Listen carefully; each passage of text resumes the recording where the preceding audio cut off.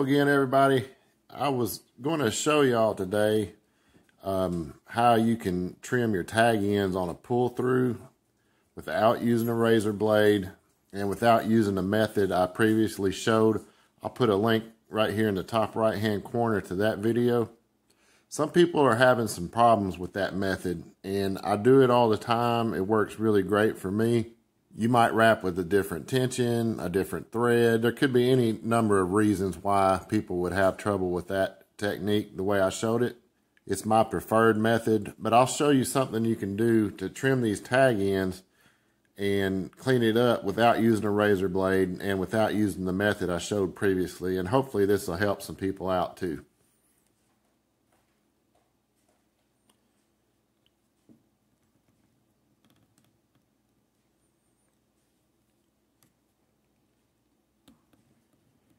And one good thing about using a pull-through method is that you can line up your tag ends underneath the thread a little better usually.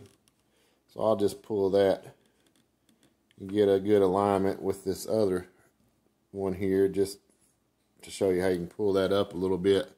So those two will be pretty close together.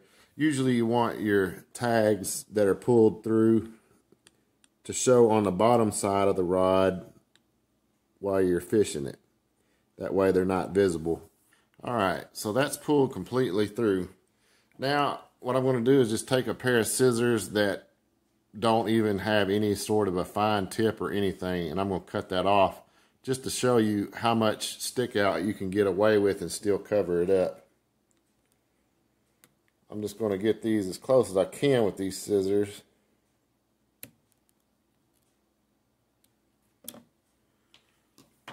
There we go. Now I'll rotate that up. And let me get something dark to put behind it so you can see with the stick up there. Okay, so you can see we got a lot of stick out right there. So what I'm going to do is take a tool of some sort. I'm just going to use this one I did on a video about some Dollar Tree tools that you can pick up to use. And I'll put a link up here in the top right corner so you can look at that if you want to, if you missed it. So I'm just going to come in where that tag end is sticking out, and I'm going to pull this thread this direction, right beside that, as much as I can. You can see how that's opening up right there where that tag end's sticking out. I'm just going to work it around a little and try to get me a little bit of a gap there. Alright, so I've got a little bit of a gap. Now I'm just going to take that tool and run it down that gap and pull that tag end that was sticking out. I'm going to pull it in the direction that the tension was coming from. My tension on my wrappers comes from this front side. There's tension down this direction. So I'm going to pull this thread down this way to try to get it to go into that little seam we created there. I'm just going to push it down in there as best I can. And now I'm going to start closing that gap up by pushing the thread back over.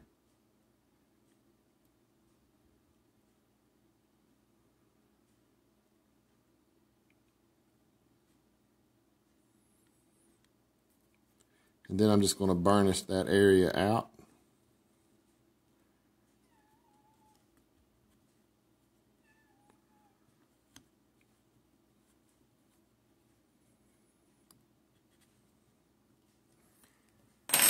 Now hopefully you can see that that took care of that big stick out for the most part. There's just a little bit of fuzz sticking out right there. You can see it, I think, just a little bit of fuzz. If you want to get rid of that, you can do that using a regular lighter. And when you're using the lighter, let me move this out of the way so I don't burn the threads here. When you're using the lighter, you'll want to use the bottom part of the flame. The top part of the flame, if you use it, will get soot on your threads. Up here, it gets real sooty. There's a little bit of a smoke, and it'll turn threads blackish.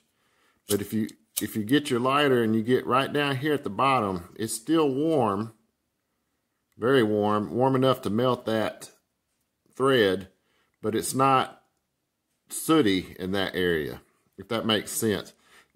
I don't know the science behind that, and I've told somebody that on a comment I made on one of their YouTube videos. I don't know the science behind that, but it works. What you'll want to do then is turn it to where you can see that nib sticking out, and you'll want to hit it with the bottom part of the flame of that lighter. And I'm just going to turn this in a direction that's more convenient for me to see it, but you won't be able to see it on camera as well. But the little nib is sticking out right there.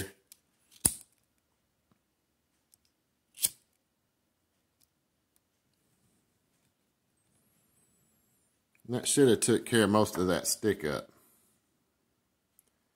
There's just a little bump there, and that's not even enough to worry about. I've got my camera zoomed in really tight. I mean, you can see the the little hangnails or whatever on my fingernails. So we're in really close, and there's just a bump right there, and it's very slight. If I were finishing this up, I would put a little color protectant on it, and it would stiffen that thread up a little bit, and you could probably mash it down flat with a burnishing tool at that point after it dried, and you'd be good to go. So you can see there's hardly any stick out at all there now. And if you played with it a little more, you could probably get it to go completely away. But I just wanted to do that as a real quick demonstration to show you that you don't have to use a razor blade. And for a lot of people that are just starting out, razor blades cause more problems, and they end up with wraps that come undone and things like that because they accidentally nick their threads. So that is just another method you can do to clean that up, and it doesn't look bad at all.